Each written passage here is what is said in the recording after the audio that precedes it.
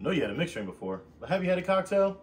Let's talk about that. Welcome to these cocktails. And today, we're doing the Reggae Rum Punch. We're gonna get started with a ½ ounce of a homemade strawberry syrup.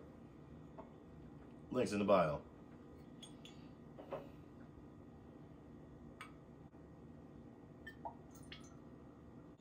½ ounce lime juice, fresh if possible.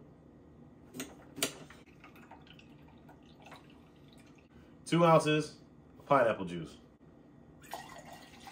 2 ounces of orange juice, fresh if possible.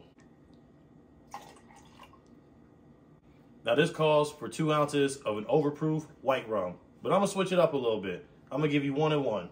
So I'm gonna give you 1 of an Overproof Dark Rum, Plantation, OFTD. 1 of Rand Nephew, Overproof White Rum.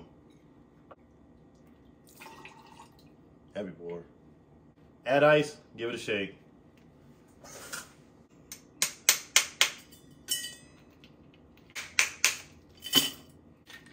Nice hard shake.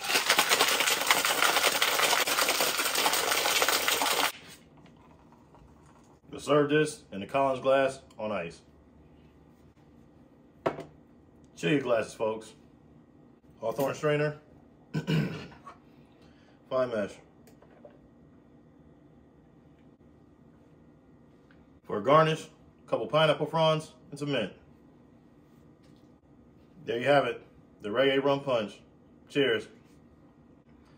It's another one of them dangerous tiki cocktails. You could taste the rum with that pineapple juice, that orange juice, and that strawberry syrup. Boy, does it take the edge off of it. Be careful. Cheers.